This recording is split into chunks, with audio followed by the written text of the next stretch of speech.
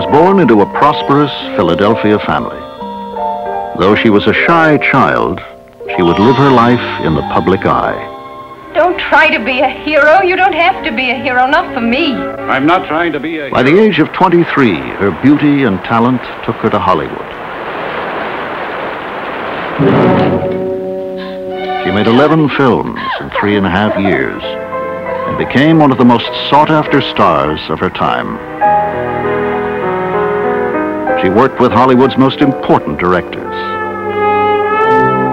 played opposite its top leading men.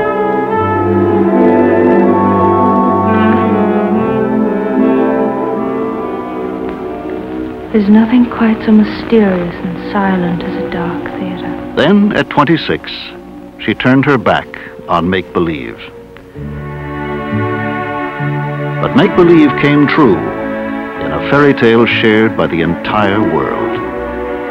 Her name was Grace Kelly. It became Her Serene Highness, Princess Grace of Monaco.